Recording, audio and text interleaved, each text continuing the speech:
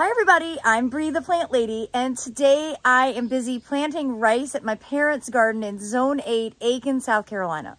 And we just did a demonstration of how to plant rice in a container with no drainage holes, but we found another big pot, and this one does have drainage holes, so we thought this would be a good opportunity to compare the growth rates so that everybody could have the best information possible. So Dad's gonna use his fancy dancy triple wheeled dolly to move it in place. We are gonna put it into the landscape. We're here in this corner where it does get irrigated. And the great thing about using a pot with drainage holes is that we can actually add another plant to it. So this will, I think, be a really great experiment. I've actually never grown rice in pots with holes because it feels like it's too laborious to keep it watered. But since they have an irrigation system, this is the perfect place to experiment. Yep, so you see how we have the hibiscus pot over here as an anchor. We're just gonna put this rice pot here in this corner. It's kind of an entrance out to your meadow. And this is filled with potting soil from last year. It's not filled with compost. So this will be a really good experiment because it's like the opposite of everything I recommend.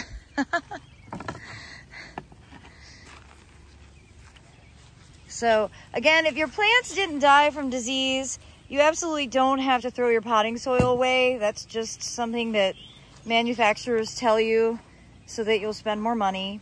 Nothing wrong with reusing soil from year after year, unless you have a plant that died from some sort of soil-borne disease. So we're gonna plant directly in this, and then we will add just a little bit of fresh potting soil to this container. Okay, so as we were discussing this poor large leaf magnolia, Dad had a good suggestion. Yeah, we have a protected area, the area that's fenced around the pool. And there's some places where this might go nicely up there, and there's already a irrigation line run right to the area. So I think that might be a nice place for it. Yeah, I think that's the logical solution instead of trying to grow this poor magnolia in a pot that's still gonna get browsed on.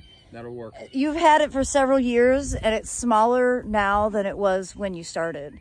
It's totally because of your voracious deer population that live inside their neighborhood.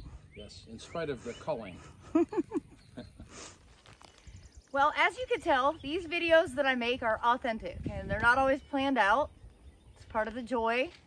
So here, this pot, now it's gonna be just a pot of rice.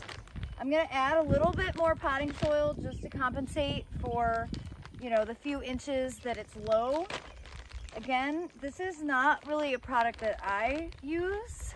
I don't buy potting soil, I only use Soil Cube, but we used all the Soil Cube and we want to get this planted today because I have to drive home because I have a really busy week ahead. So,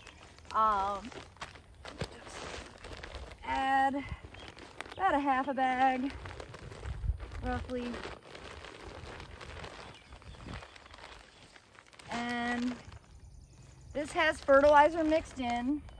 Again, I don't really like this kind of soil, but this is something that's accessible to everyone, so it's a good experiment to show. And the sowing process is exactly the same. Just gonna scatter the seeds right on the soil. Again, my 1 ounce packs are the perfect amount for this sort of large size container. And the nice thing with the larger pots, it really will give you like a high impact. It looks like an ornamental grass as it grows out all summer. So just scattering that seed around and then mixing it into the soil. We will go ahead and water this in, and then this is on a regular irrigation cycle, so it should, you know, not really require them dragging a hose to it. We'll see. We'll see. Again, this is an experiment. It's the opposite of everything I've ordinarily done. It's a pot with drainage holes and a pot filled with potting soil. So it'll be really interesting to see how this rice fares. in a totally different approach than my normal way, with a pot with no drainage holes filled with compost.